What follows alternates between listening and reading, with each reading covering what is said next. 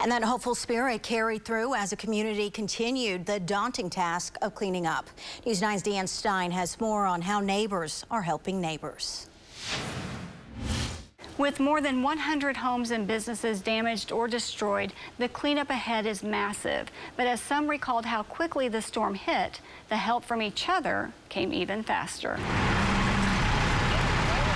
Our 4-H, though, we all got together and we made barbecue sandwiches for all the people that are helping out clean up, or like the linemen, for example, helping all of our electricity get back on. Really normal for like the schools and families to get together to help out the whole community. News 9 spoke with residents about the terrifying moments ahead of, during, and after the storm.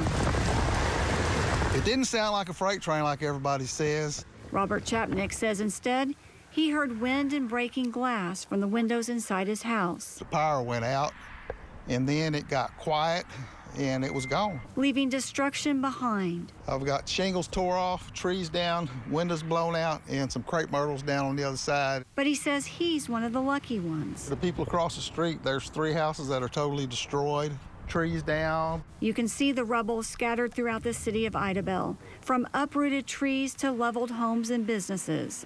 Linemen worked nonstop to restore power to the city, while neighbors helped each other bag up mountains of debris.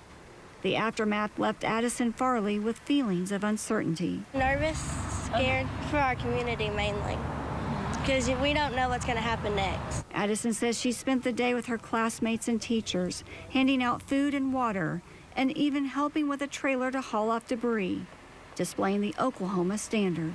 As for the debris, McCurtain County Emergency Management is asking residents for now to push it to the curb. They are working to get a DEQ dump site approved this week. Deanne Stein, Oklahoma's Own, News 9.